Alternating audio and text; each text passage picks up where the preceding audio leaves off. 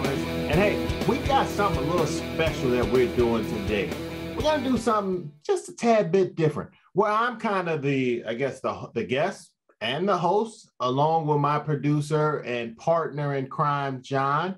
So, John, today we're going to have a little fun with this. We're going to do a little recap of the last game.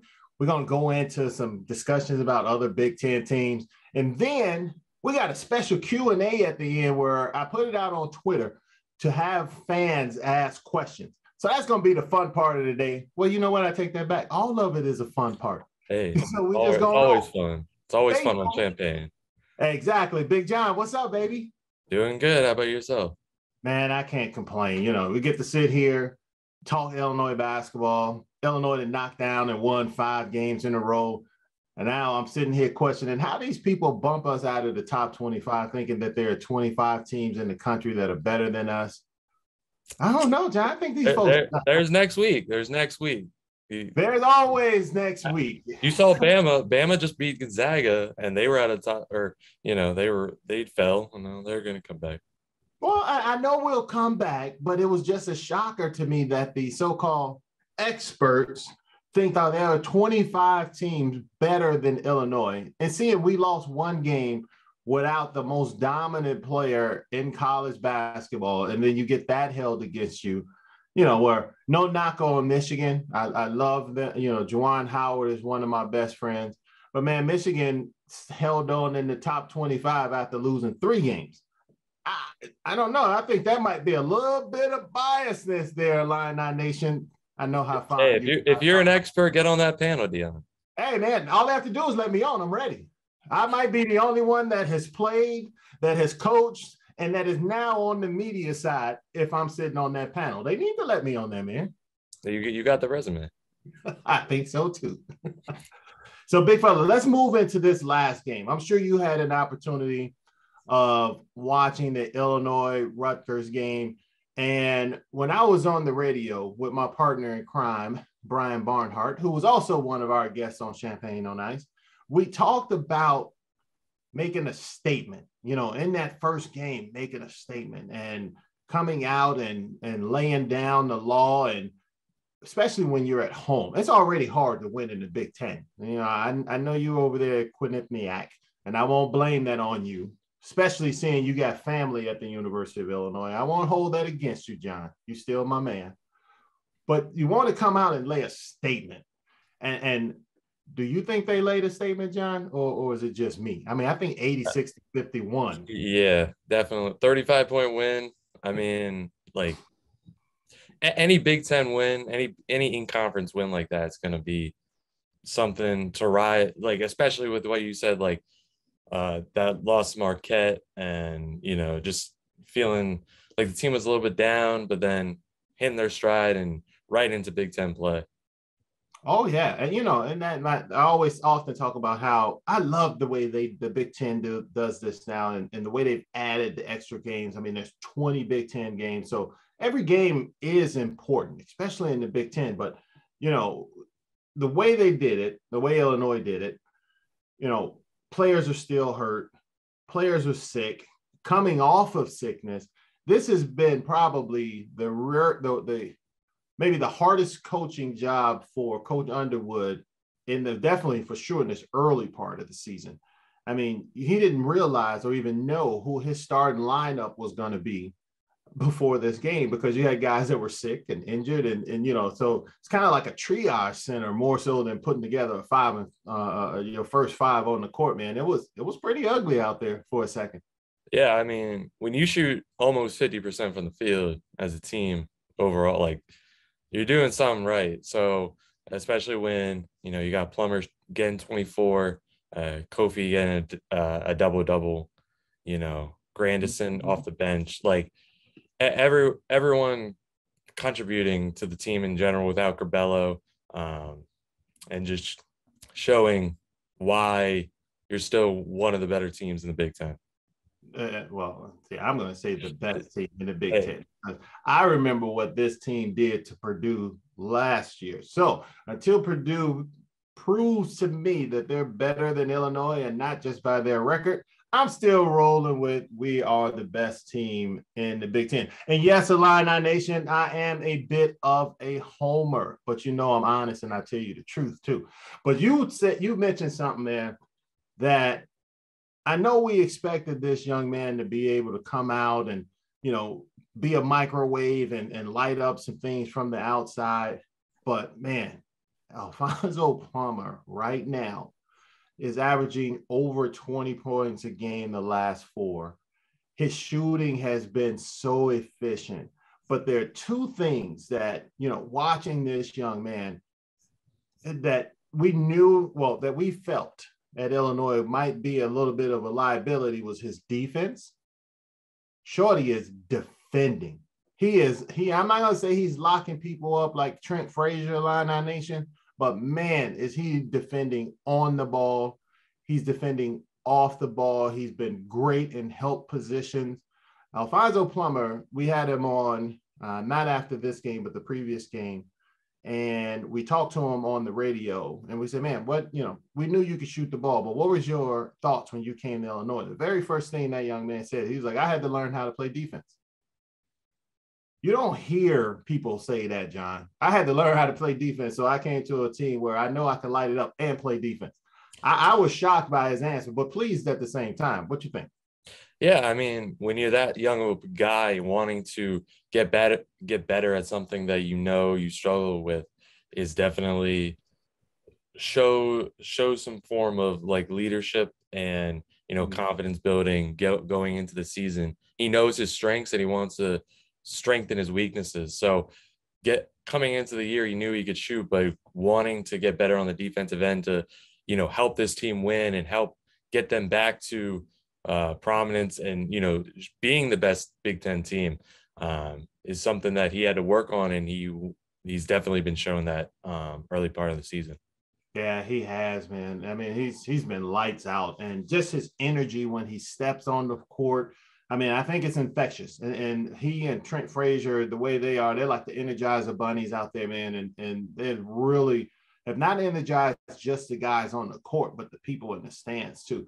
But you know who I have been most impressed with? I mean, I expected the growth for a lot of these guys, but what Coleman Hawkins, I call him the Hawk. What the Hawk has done, man, from his freshman year to his sophomore campaign now, from what he has done offensively when Kofi was out, putting up big numbers, to understanding and sliding back into his role now that Kofi is back on the court. Man, he was defending one of the best offensive players, not just in the Big Ten, but in the country. I mean, Ron Harper Jr., has been dropping dudes off for the 4, now 5 years that he's been in college. He's been dropping dudes off. And Coleman Hawkins, this is Ron Harper Jr.'s stat line, Illini Nation, just in case you didn't hear it. 5 points, 1 for 9 from the field, 1 for 3 from the 3, 2 out of 2. Now, Ron Harper, and the reason I say the defense is so good, not just that he held a 20-point score to 5. Ron Harper normally shoots about, close to 20 shots a game, 15, 20. He had 9. And I had a coach tell me one time, I said, well, coach, I'm leading the Big Ten in block shots. And he says, hey, Deon, if you were a better defender, you wouldn't have to block so many shots. Now, the meaning behind that was he was telling me, stop letting my man get the ball. Stop letting him, get into positions where he's comfortable to be able to shoot. That's when you can tell you're a defender. This dude had 9 shots. That means he was not comfortable shooting the ball. That means he was not getting the ball when he wanted it and where he wanted it on the floor. And all that was because of, like I said, the Hawk, number 33, Coleman Hawkins. What do you think about the young fella? I know you had just a little bit, maybe a few chances to see him play. What do you think about it? Yeah, I mean, I've definitely been seeing Ron Harper play in the Big Ten so far, and it does show something when even when you are it wasn't good shots, and he wasn't able to get the shots either way. So when you are playing lockdown defense like Coleman Hawkins was that night and has again through the early part of the season, you need that in the Big Ten. You're not gonna, you know, a lot of guys can score in this conference, but if you can shut it down, that's when your team's legit. And only allowing the whole team to 51 is a testament to the team's defense, and especially with guys like Coleman and Plummer, like we mentioned. I mean, you mentioned 51 points, man, but 31% from the floor. Now, I'm sure coach will be a little upset about the 41% from three, but they didn't make a lot, nor did they take a lot, and 50% from the free throw line. And then another thing Illinois did, which they've done this since coach has gotten there, is really like dominate the glass. And they dominated the glass again at a plus 14. So there was 47-33 on the glass with 13 offensive rebounds. I mean, what Illinois is doing from a defensive standpoint, and they've held, I think the last, I forgot what the number was. We talked about it on the radio, but every team under 40% from the floor. You have to really be humming and cooking with gas if you're shutting teams down and holding them to 40. I mean, especially high-level teams that are in this conference, but throughout college basketball as a total, man. And I know Coach always hangs his hat on defense, and those guys, like you said, man, they're flying around, they're getting tips, they're playing great team defense as well as individual defense. This Illinois team has been impressive on the offensive end. I mean, defensive end. But you talk about my big boy, man, Big Kofi, another double, and I think that was number 33 on during his career at Illinois. I see him he's going to be at a double position almost every night. Depending on the effort and as long as he stays healthy. But Kofi was a beast. But, another kid, and you mentioned him earlier, was Jacob Granderson. Jacob Granderson and DeMonte Williams, to me, are, they're that glue. They're the glue guys, and they're the perfect glue guys. They're everywhere they need to be on defense.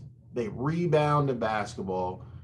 They take the toughest offensive players on the other team, and they do great against them. What do you think about glue guys? I think glue guys, my wife used to call them, we used to call them when I was coaching. We'd be like, yeah, we need a Johnny, and the reason that we kind of took that nickname, and when I was playing overseas, like 3 years in a row, we had a couple of guys on the team named John. And it's so funny, the comparison, because they were both little redhead Irish guys. But they were both tough as nails, and they were our defenders. They were the guys that we would put on people to lock people up and then knock down the occasional three. So then we started calling them Johnnies. And my wife was like, yep, we got to get a Johnny on this team, D. We got, because she has to travel with me everywhere when I was recruiting a coach. She's like, we always need a Johnny.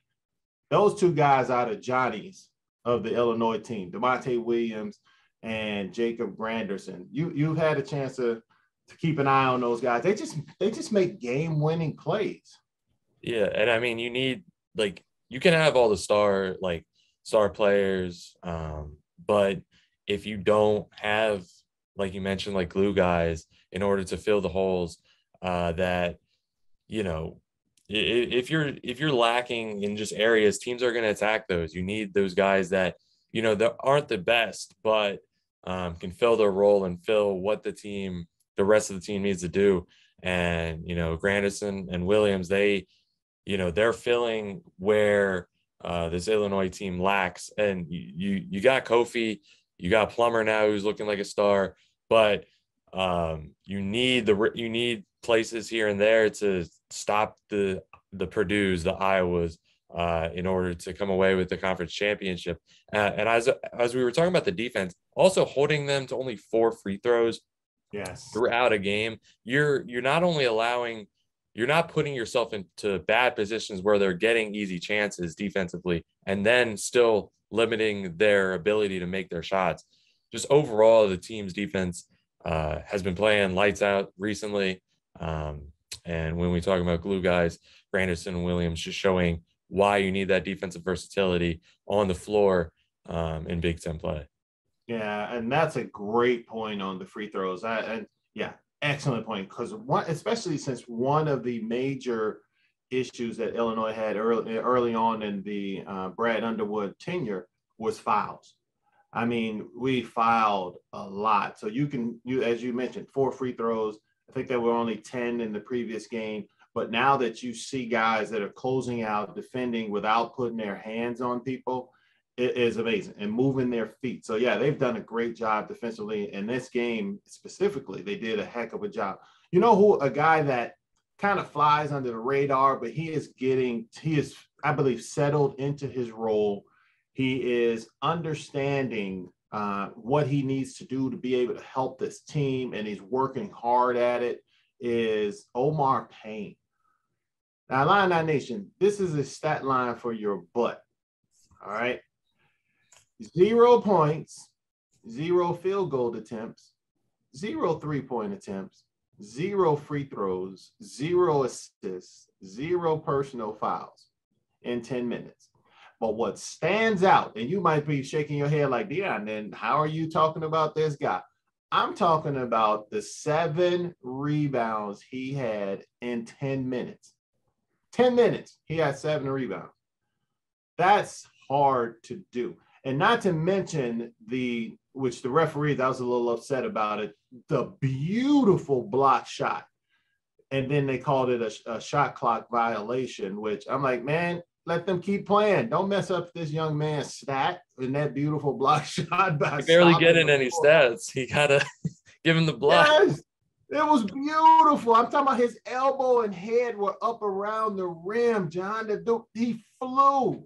And I'm talking, and that second and offside helped to get the block shot when he drove to the basket, and then they waved it off because of a shot clock violation. Now, if they had gotten the rebound, okay, you stop it. But we got the rebound. Let that thing keep going, man. I mean, this young man did his thing, working hard, but no. Omar Payne, since coming over from Florida, there's had to be some growth. There's had to be some growth in him physically, mentally. I mean, he had all the athletic tools, and I think this young man's future is bright, not just at Illinois. I'm talking about across the board. I think he is going to, as he continues to develop, to really be a force over this next 3 years, including this one during his time at Illinois. But man, like I said, no points, no rebounds, didn't even look at the basket, 7 rebounds. That's almost Dennis Rodman type number. I mean, you stretch him out to 30 minutes, that's 21 rebounds. And 0 points. Yes. Dennis Rodman numbers, baby. Dennis Rodman numbers. We talking about glue guys. Yeah. Glue guy. Hey, I was gonna say, like, he's just going out there doing cardio, but you know, I mean, you again, that's a lot of work too. You ain't kidding. Yeah, that is like, a lot of cardio. You're not taking any shots. Like, you're not getting those opportunities. Most people don't want to play if they're not getting the opportunity to score or get those stats up. Like, when I played intramural basketball, I at least was asking my dad how many points because he would keep track of that. Like, I want to know. So, you're putting your body, you're putting yourself, you're putting your mentality on the line there to really help the team win. Right. And going out there and making those winning plays is, what'll keep you getting minutes and what'll keep this team afloat. No, and you're right. And that it goes back to the tagline for Illinois. They call themselves everyday guys. They call themselves blue collar workers. And that is an everyday guy stat line because you know what's important to him or to the team. I shouldn't say to him, to the team, and keeping himself on the court as he continues to learn. Man, you got to find your niche. And I think the young fella has found his niche because he's doing a heck of a job, man. But, we touched on the big fella earlier, and I have to go back. You've seen Kofi Coburn shoot free throws. Do you see big fella shooting free throws now? Man, besides Alfonso Plummer, Big fella might be the best three-point shooter on the team. Jacob Grandison might roll his eyes at me a little bit for that one. But the big fella, man, is knocking down free throws, which is one of the things they told him in the NBA. You got to become a better free throw shooter. I mean, he has to be approaching 70% now, where he shot, low 50s last year. And he's approaching 70. If he keeps shooting the ball the way he's doing, under the tutelage of assistant coach Jeff Alexander, big fella might average close to 30 a game. I know he didn't get as many touches this game because Rutgers defense, and plus the guys were knocking down a ton of shots. But have you seen the development of Kofi Cockburn?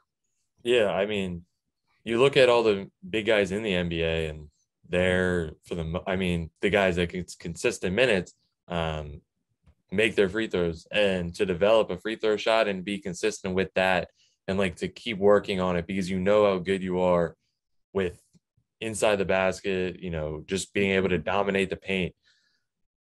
Ability to shoot your free throws, because you're going to get hacked down there, down low, with how many touches he's going to get per game, how much attention he's going to get, is huge. You got to, especially when it comes down to clutch time minutes. This game wasn't one of those moments, but if if the other team is in a foul position, needing to get back into the game, having Kofi out there and being able to trust him a little bit more than years prior with how well he's been able to shoot free throws is still going to play huge later down the line.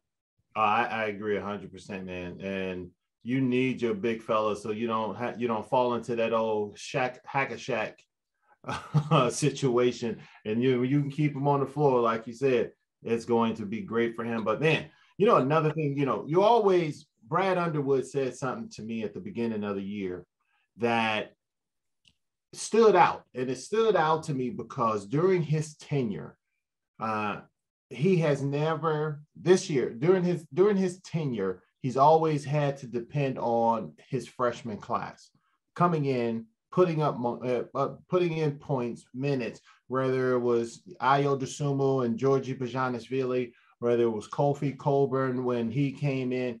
This is the first year, as coach said, Deon, I don't have to rely on my freshmen. They can go out and be freshmen and just learn the game and, not have to learn it at an accelerated rate, but learn it the way a freshman would. He was like, then I can play them or not play them because of the depth of this team. But this freshman class, man, adds so much depth, so much ability. And they look like they're a step ahead of where maybe some other freshmen, not just at Illinois, but throughout the country are right now, especially playing within this system. I know Brendan Pajinski has not gotten a ton of time right now, but when you watch Pod's growth, his ball handling and things like that, especially being Mr. Basketball in the state of Wisconsin, there's a change of pace. I'm sure this young man will pick up on that change of pace. He's a great shooter, smart player, athletic. So he's going to get there. But the two freshmen that I am extremely impressed with, RJ Melendez, and definitely impressed with the way Luke Goody has been playing. You've had an opportunity to watch these freshmen. You've had an opportunity to watch a lot of freshmen. What do you think about how these guys are going about it? And even, I'm going to let you put Coach on the hot seat a little bit. How do you think Coach has done with the freshmen? Yeah, I mean, I think overall he's done a pretty good job with incorporating them not letting them, like you mentioned, like at an accelerated rate, not having it. So they have so much pressure on their backs and develop their game through practice, through just the few minutes that they get here and there. But they can also be a spark plug when, things come around, like, they're basketball players at the end of the day, and they're just trying to get their feet wet in college basketball, but allowing them to, get right into the system without having to play major minutes is going to play a huge down the line for their growth and their development, to know how Coach Underwood wants this team run when they're juniors and seniors, to be able to win later on. You got Kofi, you got all these guys who are going to be leaving soon. You just got to work on their game right now, and not really focus on how well they're playing in games. I don't think that matters as much but you got to see the growth throughout practice. Yes. You're looking for progression over a big time splash. And you're right. That's what we've seen. I mean, it's just a constant progression and growth from these freshmen. When Luke Goody steps on the court, and RJ Melendez, they do not look afraid. They do not look shy. They're out there understanding and knowing what it is that they're trying to accomplish during their time on the court. And they're doing that. I mean, Luke Goody right now is shooting above over 40%. And I'm sure RJ Melendez is as well from the 3-point line, because we know that's something that's big for Illinois. But they're also not making mistakes. They're getting the ball where it needs to go. They're playing solid defense. I remember up in Milwaukee, there was one run that RJ Melendez had on the defensive end, man, that was impressive. I mean, he got a steal, he got a great defensive deflection, and he took a charge all in about 2 minutes. And that shows the growth in his ability on the defensive end. And then you got the same thing with Luke Goody, who is just so smart, so savvy. He's not getting those steals and things like that, but his defense is so solid because he's able to keep guys in front of him and keep them out of the lane, that you can see the growth happening for those two players because of all of the repetition, as you mentioned, the repetition in practice, as well as Brendan Prudzinski, but the repetition in practice, so they don't have to be the man. They get to play against the Trent Frazier's, the DeMontes. They get, because they're on that second group, they get to play against those guys every day and learn, which is immensely important. But, before we move on, and I think I'd do it right now and maybe do it a couple of times. I know we're supposed to do it once, John, but we're going to go ahead and knock out a reader sponsor here because we can move on to the next set. But before we move on, let me tell you guys a little bit about our partners over at Bet Rivers Sportsbook. If you haven't signed up with Bet Rivers yet, now's the time, because they are offering a $250 match bonus for your first deposit. But what sets them apart is that they only require one playthrough to turn your bonus into cash money. With their new Rush Pay instant approval, withdrawing your winnings is safer, more secure, and more reliable. With basketball season here, get into the action by going to betrivers.com today or by downloading the BetRivers iOS app. You must be 21 years or older, and if you have a gambling problem, please call 1-800-GAMBLER. Yesterday, Big Dog, there were some games that took place. And what I'd like to do, we don't have to go through individual games, but let's talk about, kind of the makeup as the Big Ten moves into the Big Ten season, which, we only got a couple games there before we revert back to kind of a non-conference one. But moving into the Big Ten conference, our first opponent, Illinois' first opponent, is a team that I personally have some history with. Everybody, that's in the Illini Nation, unless you're too young, this. But this rivalry has been rekindled since the DeMonte McCaffrey incident, since the incident between Coach McCaffrey and Chin, between the Luka Garza talking crap and then getting destroyed by Kofi Coburn later on as he continued to grow. Oh, did I say that? I shouldn't say that because I actually like Luka. I like Luka and I like his dad too. Great guys. But at the same time, this was a rivalry that started and had some influence, some things to do with me. But here we are 27, almost 30 years later, and that thing has been rekindled by the things I just mentioned earlier. Iowa is on deck coming up here on Monday. A lot of people thought Iowa was going to be down since they lost, what they did. I mean, they lost some great players. None greater than, as I mentioned, Luka Garza. who was player of the year, Big Ten player of the year, and all of the above, and deservedly so. But this team has come out and has really shown, one, how great a coach McCaffrey is, which I do have to say he's one of the better coaches in the country. But to watch him come out and to watch this team come out and play the way they have so far has been impressive. Yeah, I mean, starting out 7-0 until they lost to Purdue, like the team, and I mean, they're missing one of the key guys. I'm forgetting his name at the moment, but he was out and still only losing by 7 to Jaden Ivey and the rest of the group at Purdue. That, we're going to say that Illinois is the best team, but Purdue's pretty good too. And Iowa, yeah, they are. Yeah. And Iowa definitely, showing out that Luka Garza is gone. It doesn't matter. The team's still going to be able to compete every day. And then when just going into the Illinois game, it's still going to play huge into, with how well Iowa's been playing recently. But Illinois is getting back on track. So we got to see how both teams, after a tough loss from Iowa, how they bounce back against Illinois. Well, yeah, it's going to be tough. And that player you mentioned that was out is Keegan Murray. He's a sophomore now. I was super excited by Keegan Murray last year.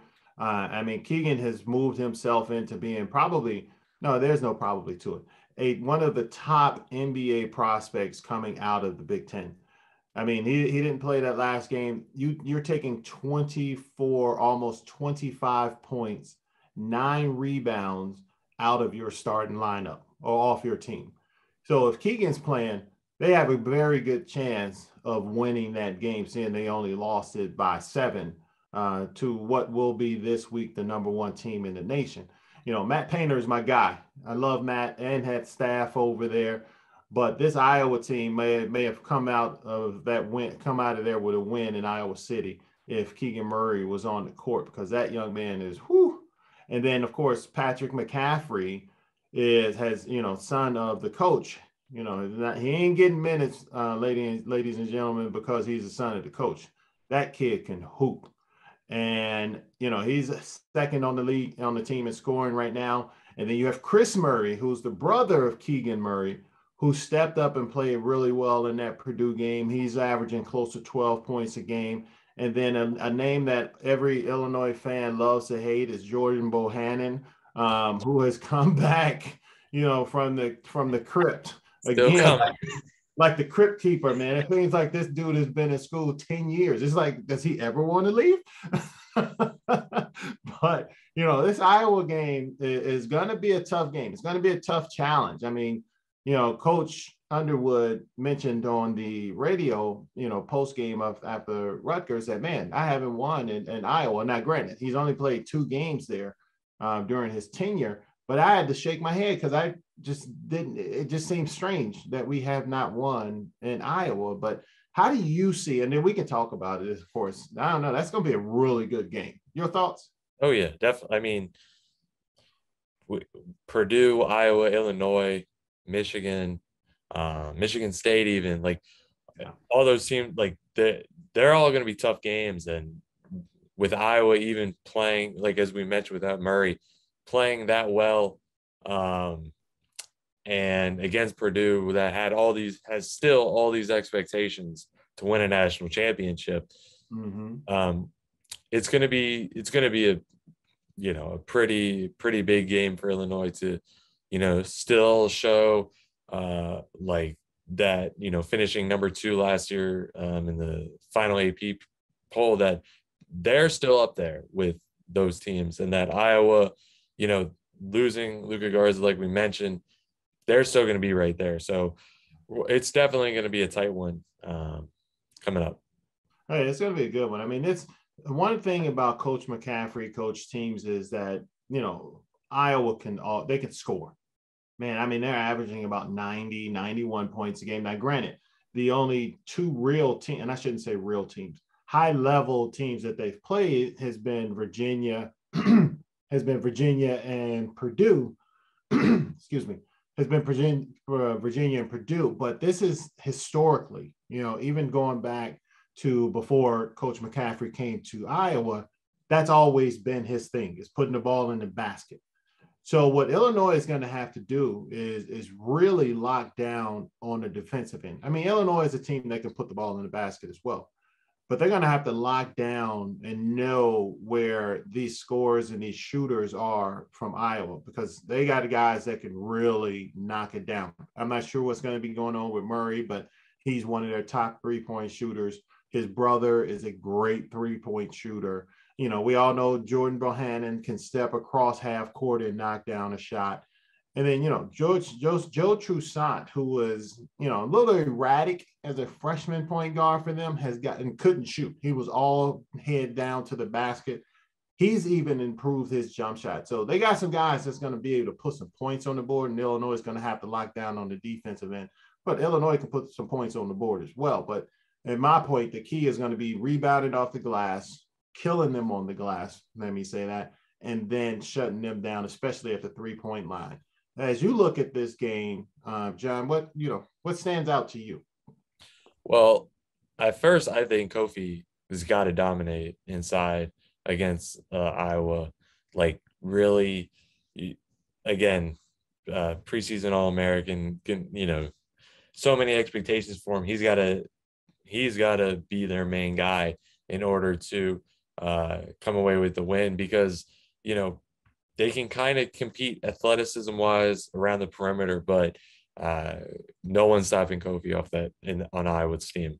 And he's got to show that no one could stop him. So I really expect a big game from him against Iowa. But, Iowa, like we mentioned, they can shoot it. And we talked about the guys who are stepping up defensively. They got to do it again, and they're going to have to keep doing it again throughout the rest of the season. But, it's going to be a testament to how well we mentioned their defense, how well they can keep up defensively. And we don't really know how good Rutgers is going to be this season. They've been pretty good recently, but, shutting them down only 51, maybe they aren't the best team. If you can show that defense against Iowa, it's, they're going to be Illinois is going to be there throughout the Big Ten this year, after a little bit of hitch in the beginning of the year. No doubt. And, my coaches always say, and every coach has always said this, offense wins games, defense wins championships. And that's one of the things that they're definitely going to have to show, because there are some great teams, as you mentioned, and you ran down a few in the Big Ten conference. And you're right, Rutgers might be a little down, but when you play against a team that's down, you do what Illinois did. You go and beat the bricks out of them. That's, and that's what you do. But you mentioned some really, really historically good teams that are going to be right there. We can start with Purdue. Matt Painter has done a tremendous job. For those that don't know or remember, I actually played against Matt when we were at Illinois. He was a big point guard for them. And, you can see where he's brought that mentality of being a point and knowing how to do some things to the court, and has really helped develop a lot of those guards that are playing. Not to mention probably one of the highest prospects on the NBA boards, at least according to a few of my friends that are scouts in the NBA. Ivy is a heck of a player. Yeah, Ivy is going to be one of those main guys. Not maybe, it's a discussion about who's top. I don't think he's around the top. He could work his way up there. But Paolo, Chet, and Jabari Smith from Auburn, probably those top three that could be number one. But Ivy's going to be a lottery pick, and Ivy's going to be one of those guys, and he's shown why. Running the system there at Purdue, with Edie and Williams even coming off the bench, and he's been a dominant force throughout his time. And coming off the bench is showing still that that's a, having a killer off the bench like that is going to play dividends. And with talking about Ivy, I mean, against Iowa, coming away with 19 off 7 of 13 shooting, and playing just all around basketball. He's one of those guys that you're going to have to look out for this season, especially once the new week comes around and they're going to be number one for the poll. Oh, no doubt. I mean, I love that young man's game. When he stepped in as a freshman, of course, made the all-freshman team.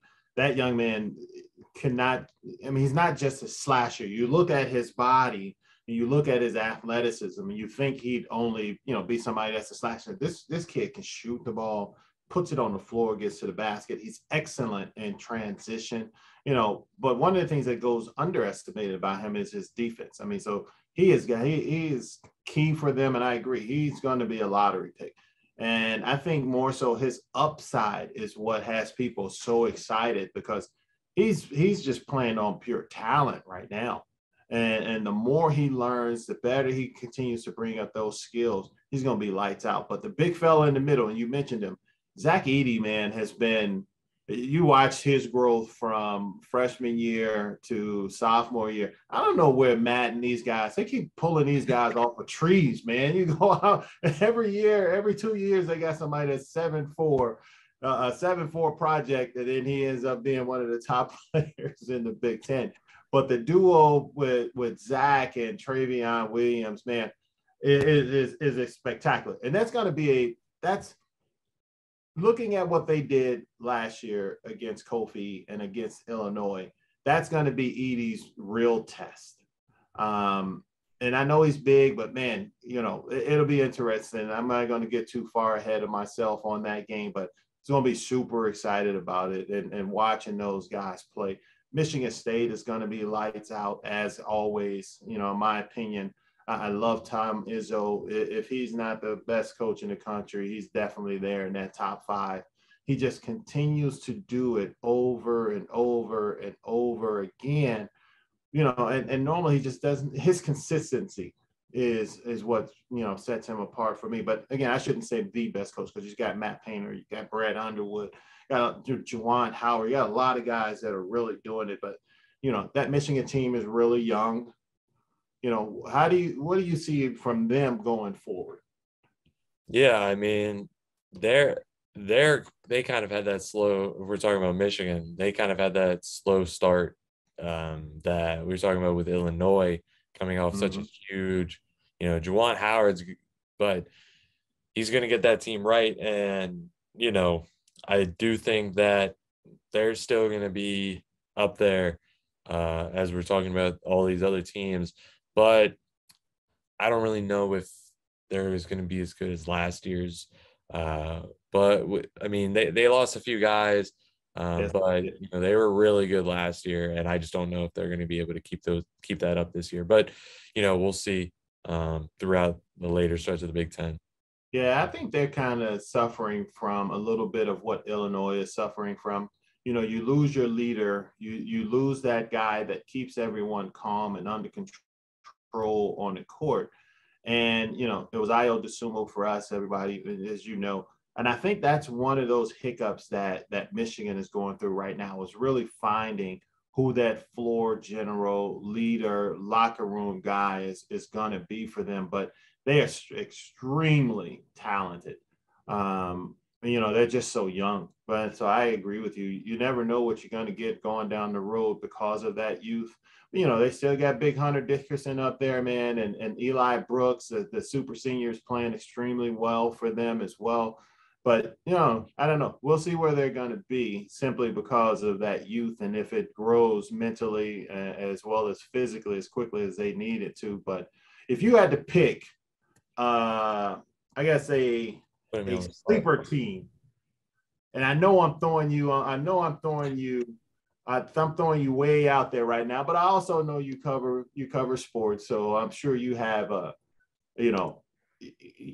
may have an idea. who would that sleeper team be for you in the Big Ten? So, and if you give me, I'll give you a little rundown just to sweeten it, help out a little bit. Purdue right now 8-0. Indiana right now 7-1. Second in the Big Ten. Of course, Illinois is at 6-2. Minnesota is at 6-0. Wisconsin 7-1. Michigan State 7-2. Northwestern 5-2. Ohio State 5-2. Of course, the big changes over at Maryland, which, I know that's your neck of the woods. If you want to talk a little bit about that, we can, since the departure of Coach Turgeon. 5-3. Michigan 5-3. Penn State 4-3. Iowa 7-1. Nebraska 5-4. Rutgers 4-4. So which one of those teams, if you were looking at it, and the Purdue's are going to be there. The Illinois we're expecting to be there. The Michigan States we're expecting to be there. The Ohio States we're expecting to be there, and even the Wisconsins. But I just want to know, who do you? I had my answer like even before you ran. I was running my mouth too much. I mean, like 7-1 start for Indiana, like that. Tracy Jackson Davis. I know you weren't so high on him preseason when we were talking, but he's been killing the game. And I mean, they just beat Nebraska too by 13. That, they weren't so hot last year, but Indiana always, Mike Woodson coming in and coaching this team is going to pay dividend. Like this team is, they can compete in the Big Ten, and it's showing off. And I think they can compete with some of the teams that we were talking about. Maybe I don't think they're going to win it. I think, I do think Purdue's probably going to win the Big Ten, but you're on champagne. Hey, all right. Buddy. Illinois is going to win the Big Ten, but no, I do prefer your honesty, big dog. Yeah. But I do think Indiana is going to compete with those teams. Tracy Jackson Davis is a top talent. And just overall the team around him. Is one of the better teams to me in the Big Ten. I do not disagree with that. Mike Woodson's a great coach, and he was a heck of a coach in the NBA during his tenure. Of course, he is holding that Indiana pride, having played at Indiana under Bobby Knight. So, of course, he's going to be – I do not disagree with that answer. My team I'm going to pick, and they always seem to be there. They always seem to give other teams the flux. Even when you look at them name for name in comparison on the rosters of other teams, they're never the most exciting. They're never the most athletic. They're never the best shooters. I mean, it's crazy. But Wisconsin, man, they just play a brand of basketball that I think really just wears other teams down, and they just get bored of playing them. So they end up, winning some games. We're going to have to keep an eye on Wisconsin. Wisconsin and Indiana, I would agree 100%. I think Wisconsin's like a sleeper team like every year. So like they're definitely going to be always just, annoying here. They're gonna beat Illinois one game, and it's gonna be one of those. Illinois is gonna be like, watch. Illinois is gonna be like 8th in the country, and then Wisconsin's just gonna win randomly. They always do things like that. So no, and you're right. But why can't they beat Purdue? Why you gotta throw Illinois in there, man? Hey, all right. Come on, John. No, I'm just kidding, man. But no, I understand exactly what you're saying. I mean, they always seem to hang around, and they always seem to play real big at big moments. And, that goes, you take your hat off to the coaching staff up there. You take your hat off to the players. They have played Wisconsin basketball for as long as I can remember, and it's been effective for them. So, if you don't control, and this is what, every time we play Wisconsin, the keys to the game is always going to be controlling tempo. Against Wisconsin. If you allow them to sit back and play the way they play, man, like I said, they want to shoot at the end of the shot clock. In this era where everybody is trying to up the number of attempts, they want to take down the number of attempts because they understand it gives them an opportunity to win the way they play. So, yeah, you're right, man. They can be a sleeper. They're a sleeper every year. Even when they're at the top of the Big Ten, they're the sleeper. which is crazy to say. But yeah, man. So we're gonna move on from this Big Ten stuff, man. This year I did something special, and I thought it, not just John and I thought it would be a great opportunity to allow Illini Nation, to allow our listeners to ask some questions. And in the run up to this, when I posted it on Twitter, and we'll do this again because we didn't get as many questions as I would have asked, I would have liked, but we're going to go through some of these questions. I promise you, Illini Nation, you know you're going to get the truth and only the truth and nothing but the truth. So help me God on these questions. So let's go, Big Dog. Let's run them. We talked about him earlier, but Steve from Richmond, Kentucky, he asks, have we ever had a transfer in the past that has been as impactful as Plummer early on? Oh, you know what? I don't even need to think about that one. I'm going to say no. I don't think there has been a transfer that, oh, you know what? I take that back. There has been one. And we call him Flight 33. He was the motivation, the energy, the heart of what I consider the best Illini basketball team ever, and that's Kenny Battle. When Kenny transferred from Northern Illinois to Illinois, it put Illinois on a different level. No, Kenny was not the scorer that Alfonso Plummer has shown to be, not the shooter that Plummer has shown himself to be, but Kenny brought an energy. Kenny brought a level of toughness and just drive that, you know, and let's just be quite honest, that team was the best team in the country, you know, but this is why you play games. And this is why you play the NCAA tournament games. The best team in the country didn't win the championship in 1989. And nope, I am not afraid to say it. And if there's any of my so-called experts that want to debate that, please, champagne on ice, just let me know. Or give me a call, because a lot of you got my phone number anyway. But that Flying Illini team was amazing. And it was amazing in large part to Kenny Battle, who was a transfer, again, like I said, from Northern Illinois. But he would have to be the only one that I can think of, because Alfonso Plummer, man, whew, boy. We call him the microwave on the radio after Vinnie Johnson, because, man, he's heating it up and heating it up fast. Yeah, definitely. So now Curtis from Fulton, Illinois. We talked about Kofi earlier as well. Is Kofi the best center in Illinois history? He wanted to add that you were really a 4 that had to play the 5, and you did it great. So Curtis is a smart man. I love him. I love you, Curtis. But no, Kofi is the best center to play at the University of Illinois. And he's the most dominant center that I can ever remember us having. Now, of course, there may have been some back in the day that dominated their era, but Kofi Cockburn, you put him in any era of Illinois basketball and he would be dominating, even back in my day when I think the Big Ten was really at its heyday, especially because of the difference in the rules and the physicality and things that were going on then. He is definitely the best center to have played at the University of Illinois right now. And his continued development has been just outstanding.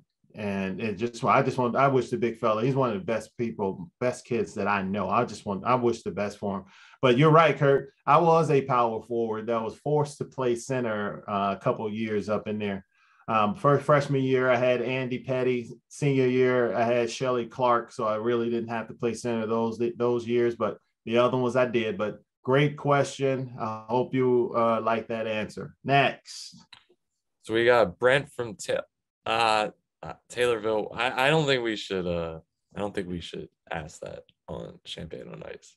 But Brent, you threw a question. You must have threw a question out there that had nothing to do with basketball. Well, Taylorville, man, I have I still have friends in Taylorville. And you read that question to me earlier. First of all, Brent, let me say this, man. I don't kiss and tell, never have, never will. But you got Doyle and Shannon down there in Taylorville, who are great friends of mine through Illinois. And I stood in their wedding.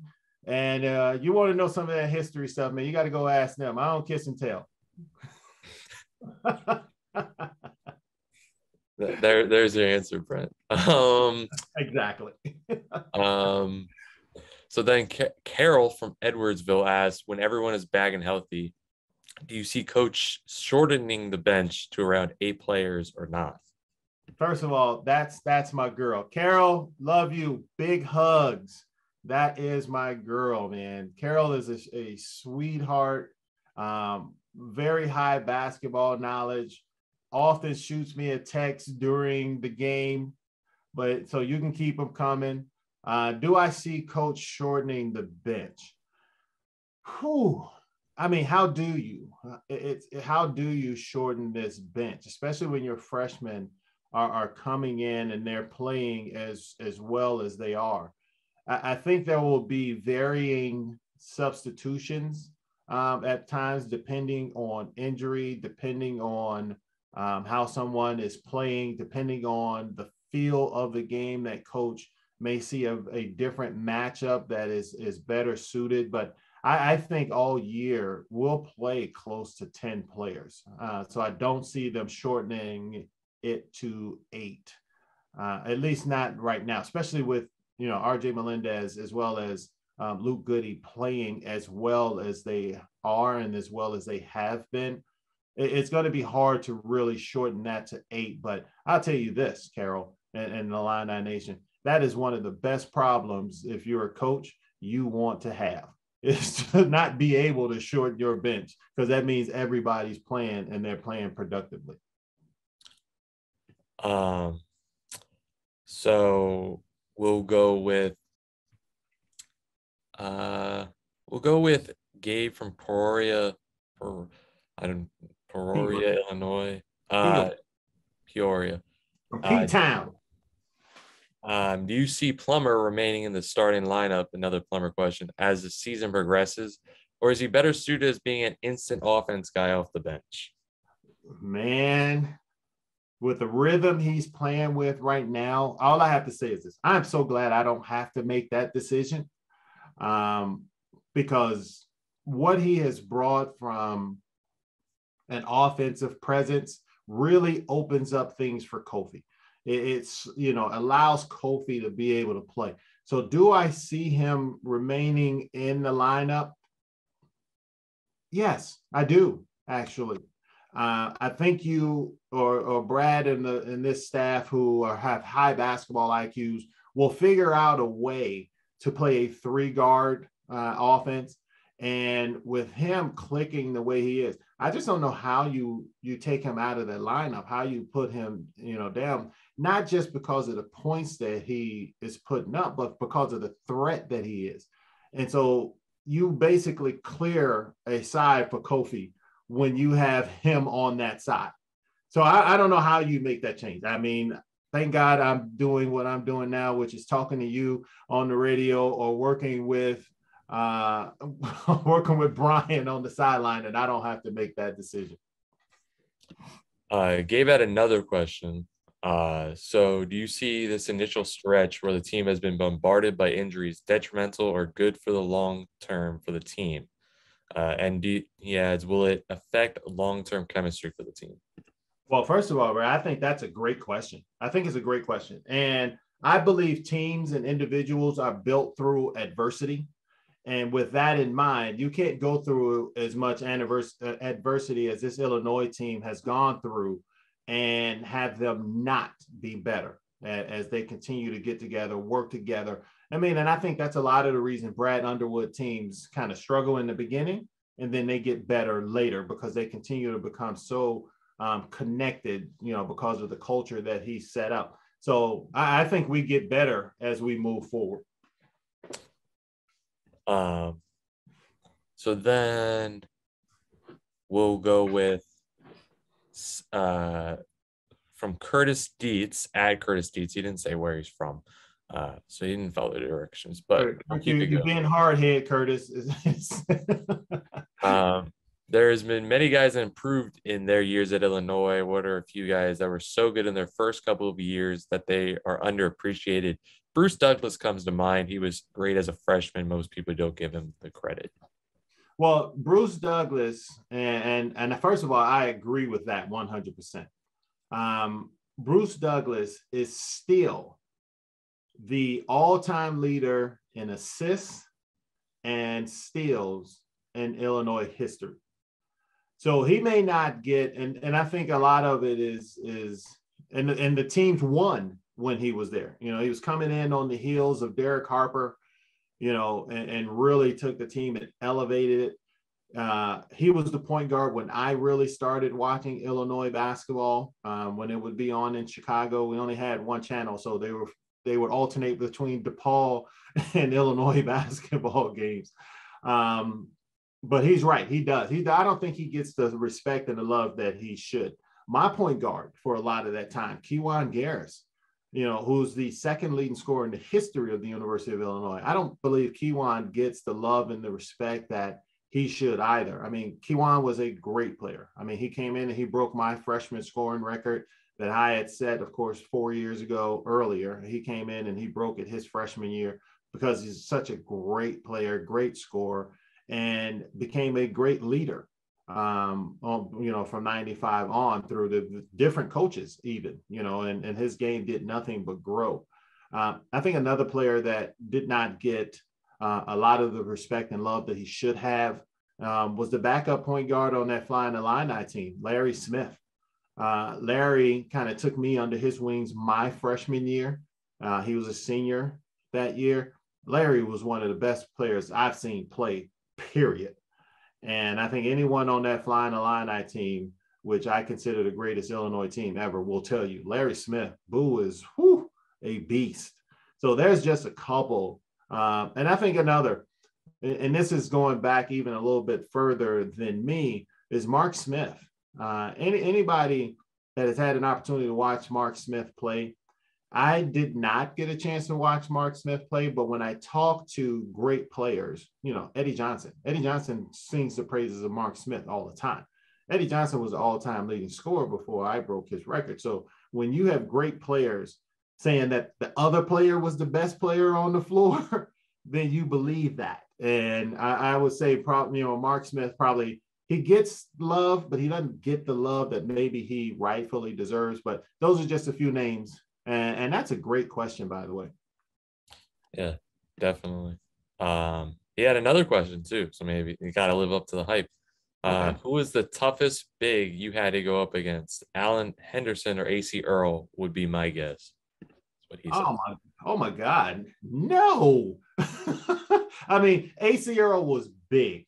I mean, but AC was a good player, played at Iowa, was a tough out, but, you know, no, I wouldn't give him. Alan Henderson for Indiana, really, really, really good player. And yes, very tough to go up against. You know, I really didn't defend Glenn Robinson as much because coach didn't want me picking up fouls, but the big dog was an absolute beast on the offensive end of the court. But the best player I played against is now coaching his alma mater. And that was Juwan Howard. And a lot of that was because our games were so similar. And, you know, but he had a little bit more freedom to do some things, you know, when he was at Michigan than I had at Illinois. But our games are so similar that they're so fundamentally sound to go along with a high basketball IQ. Made it really difficult. I mean, a lot of people probably thought I would say Chris Webber, but at that time, Chris was just super athletic and had a high motor, so I could combat that. You try to combat that along with the mental part, along with the skill part, and that makes your job real hard. Juwan Howard is definitely the toughest player that I played against in the Big Ten.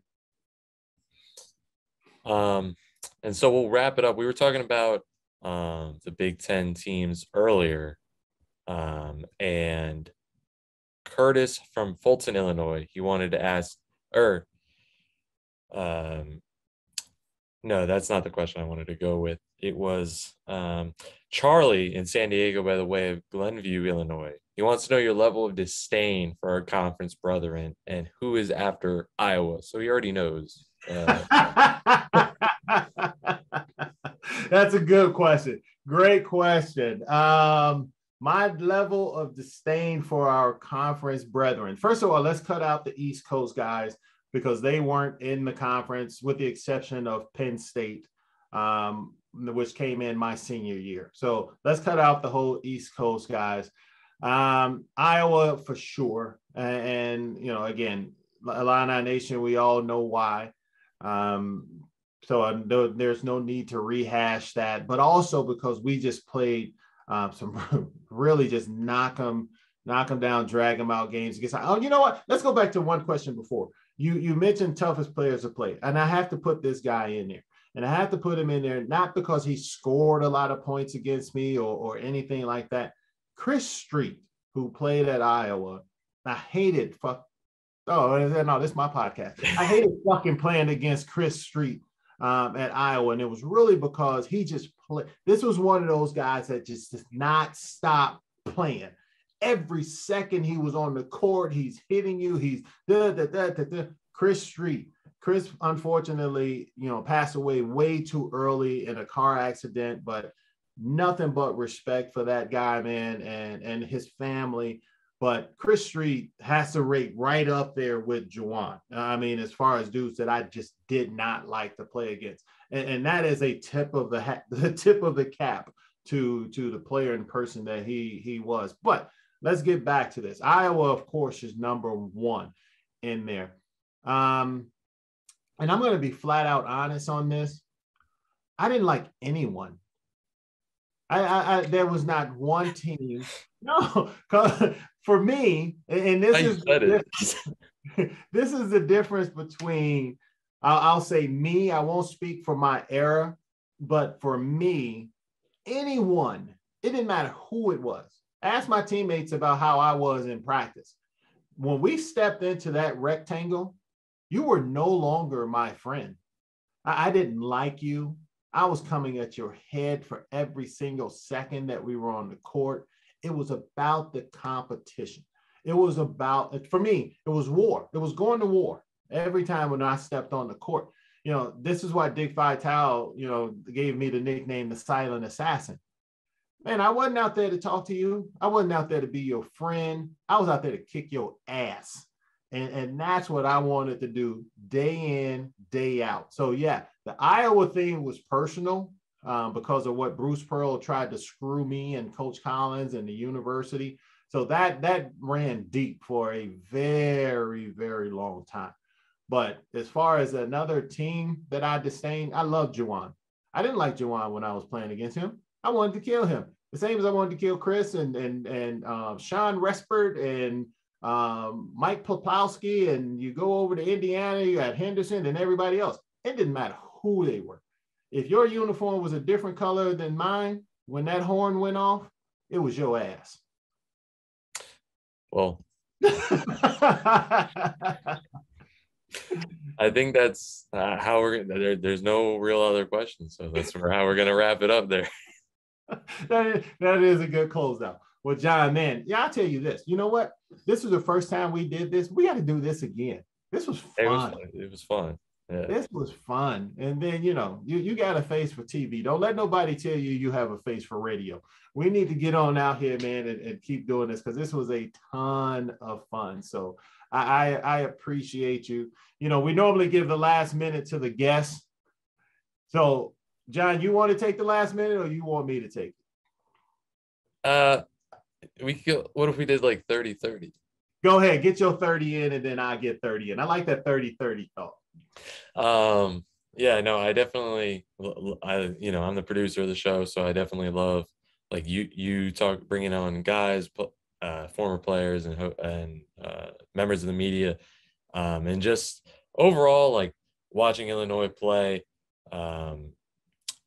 has been real fun I'm a Maryland guy, so coming in a little bit later for the Big Ten, but still watching Illinois play, gives me a little bit of nightmares, but recently, but definitely just love producing the show, and looking forward to more. All right. Well, first thing I'm going to do is give you a shout out for wearing that Chicago Bulls shirt. Good man. Good man. Now we got to get you some Illinois, some Champagne on Ice gear. So when you come on, then you can support that. But love the love. So appreciate it, brother. But to Illini Nation, I love you guys, man. I love you guys. And I think you know and understand I bleed orange. If you look at my wall, that's not, you got the picture up this side. You got the picture of me up here, but there's a heck of a lot more on this wall other than just photos of myself. And it's all history and it's all my life and things at the University of Illinois. Anyone that has heard me speak, know and understand where I'm coming from when I say the University of Illinois didn't just change Deon Thomas's life, but it changed the life for my family, entire family, my brothers, my cousins, all of those guys have gone on. A lot of those people have gone on to college and things like that because I was the first one to do it. And I was able to bring them down and walk them across that campus. But what Illinois basketball did for me, Jimmy Collins, Dick Nagy, Mark Coombs, and of course, Lou Henson was made me a great basketball player and allowed me to shine. It gave me an opportunity to play in the NBA, which I chose to go and play across the water. But that 14 years was some of the best 14 years of my life. Opened my eyes to the experiences and all of those things that I was able to go through and deal with and have fun, and all of the people and the food and just all of the travel I did over there does not happen if it's not for the University of Illinois. And I'm going to go one step further. It does not happen for the people that support our donors and the people that give to the University of Illinois because they fund our scholarships. But last but not least, Illini Nation, it does not happen if it's not for you. You are the Duracell battery that keeps these teams rolling because you go out there and you support every single game, no matter what the sport is. I love you guys. I think I may have ran over my 30, big fella, but it is my pod. It is my podcast. You make the rules. You make the rules. I guess I could kind of go over a little bit, but no, Illini Nation, love you. We're gonna. I know John's a Maryland guy, but we're gonna convert him. We'll get him over. Hey, my cousin just graduated from Illinois, so that's why I gave you a little heat earlier. I'm like, I know you're on the East Coast, but you got Illini blood in you, man. So we're gonna make him an honorary Fighting Illini. There you go. We're gonna get you some gear out there. But Illini Nation, love you. Truly appreciate you joining us again on Champagne on Ice. As always, check out the Field of 68. Find them, like them, subscribe. Great content covering college basketball. If you have not already, like and subscribe to this podcast, Champagne on Ice. You can find us on Spotify as well as Apple Podcasts. Find us, subscribe, and like. And also, tell your family members, especially the ones that are Illini fans, and even if they're not, get their butt on this podcast. And last but not least, thanks again to the sponsors over at Bet Rivers Sportsbook. Hey, man, if we're not partnering up with you, I don't know if this thing is rolling the way it is. But appreciate you all. Thank you, John. We got to do this again, man. I'm liking this. I'm liking this. So we got to do this again, brother. Definitely, for sure. All right. Love, peace, and hair grease, Champagne. Illini Nation, take it light.